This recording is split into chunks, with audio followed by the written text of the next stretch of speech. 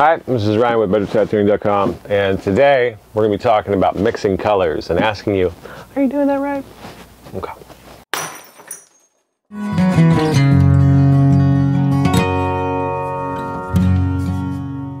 Alright, now that's over with, mixing colors. I see a lot of people mixing colors that they don't know what they're doing. To start this, let's identify a few different ways that you can mix colors, right? One, we have in cap, which is great. Two is in skin. And three is in tube.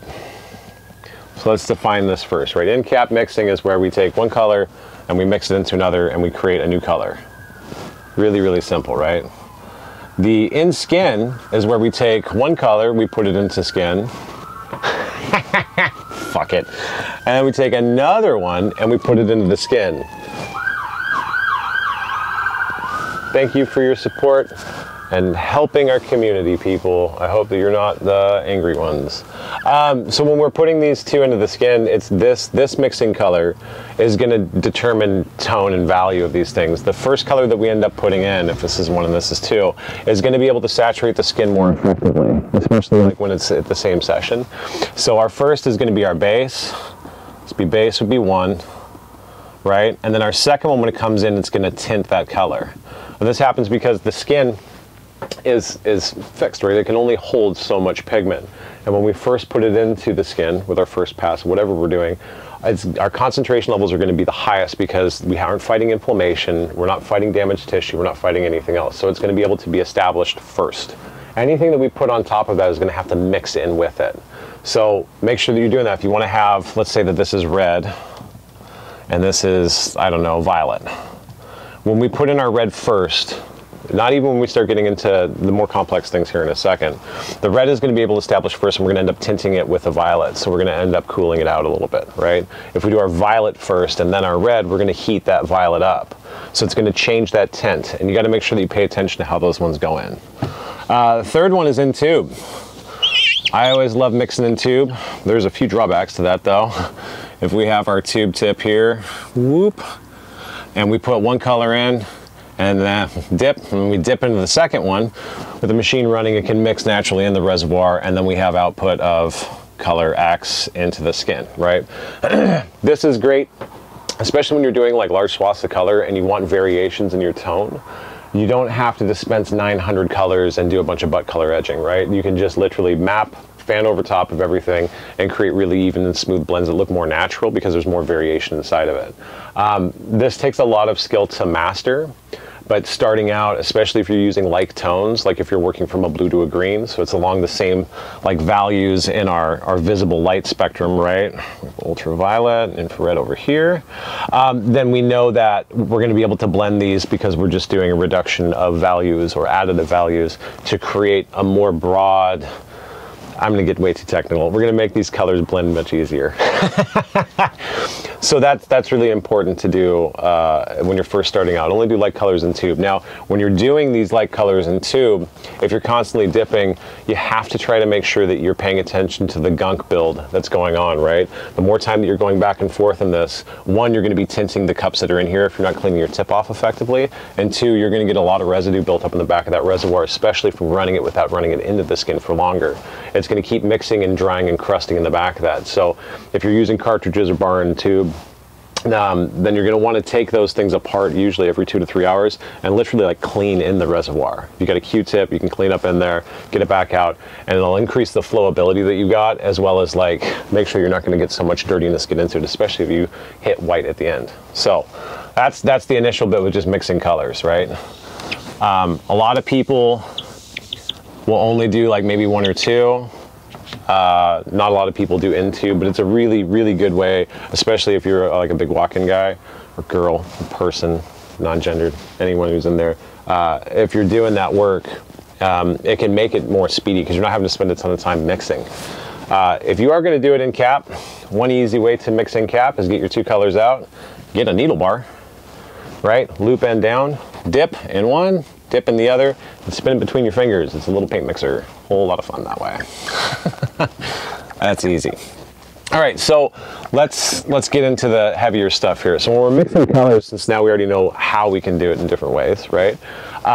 What we're going to start doing is think about predispersed colors. So we have a bottle of color 1 and a bottle of color 2. Can they even be mixed together? So there's a few things we need to think about, right? One is going to be the white content. It has to be the same value of white. So when they make whites, and they add it to colors, in some instances, the particle sizes of the white may be different sizes. And this is because at the different sizes that they're dispersed at, they interact with light differently. While one side may be able to interact with and refract out a specific wavelength of light like a red value, or at least isolate that refraction to a section of that visible light, another one may not do the same. It may be in a different shift, right? This one may only shift on the more energetic side.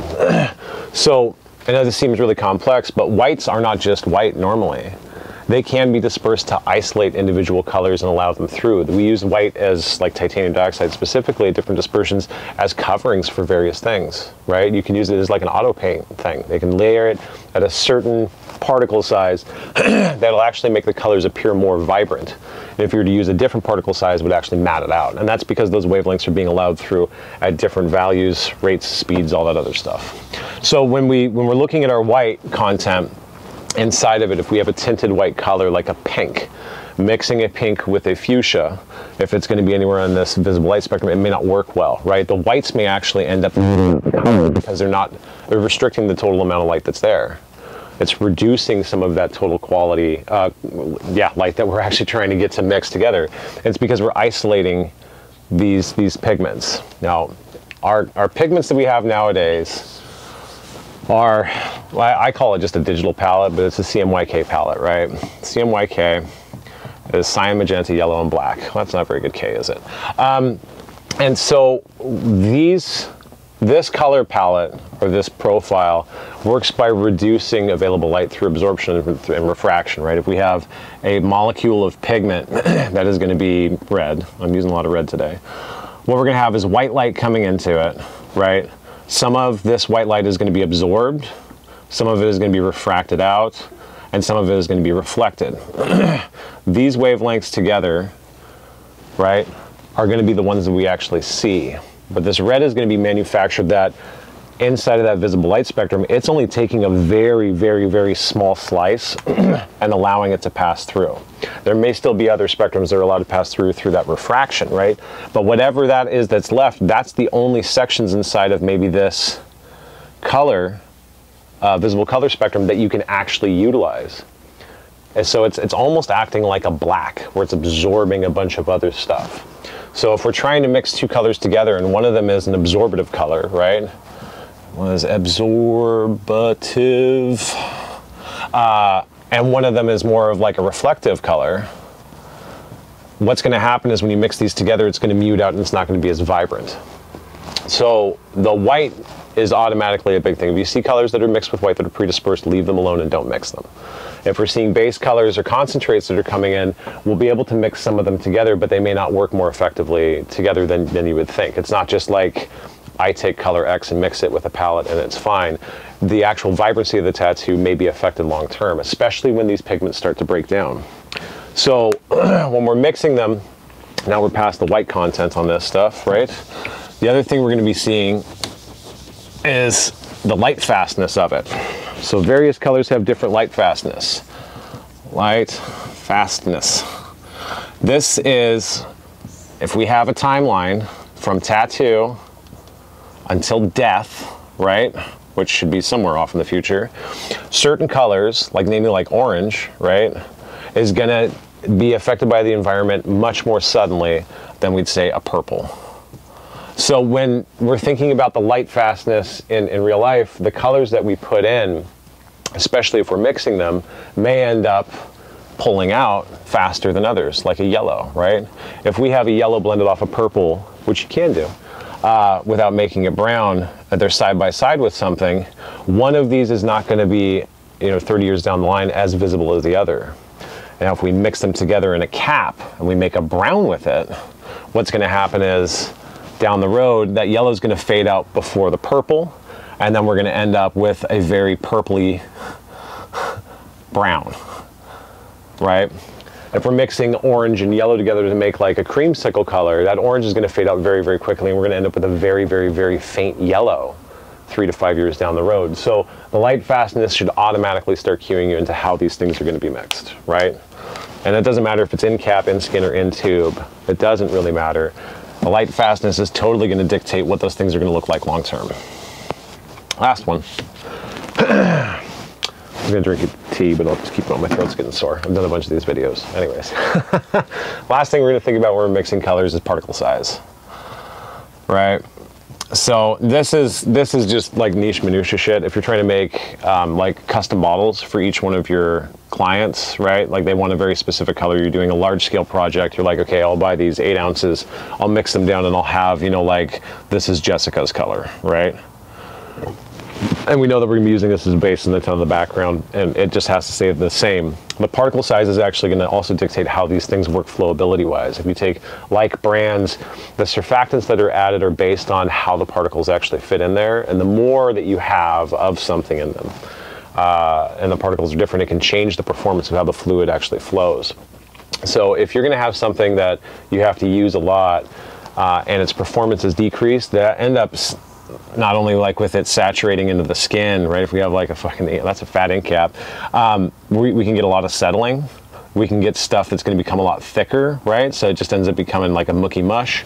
And if we're trying to take these things and mix it with additional colors to create tints, those colors are going to be massively affected, not only on how they deposit into the skin, right? Larger pigment particles are going to have a harder time getting deep, while smaller ones are easily going to be able to fall, and that affects aging. I know that's complex. I started talking fast there. So realistically, unless you're mixing stuff like this, you don't have to really worry about particle size. But if you are mixing in tube, especially, you can get uneven blends, which can create really neat effects. If you have stuff that's, you know, big old particles next to smaller ones and you do a mix, you can end up, as you're running it in the skin, it can slowly tint, moving further and faster out, right? So you end up with a dark to a light that's slowly just happening as you fill. And as it's picking up more exudate from the skin and thins it out, it keeps that constant consistency. Like, this is some really heavy shit, but it's fun. Most people aren't gonna do this though. So, things to think about when you're mixing your colors. I honestly don't think a lot of people are doing it right. And if we were just to back it up to the most 101 stuff, you can mix it a bunch of different ways. Is that a good way to end this? I don't know. Anyways, that's that. If you need me to do more in depth on one of these things, hit me up in the comments, do what I can.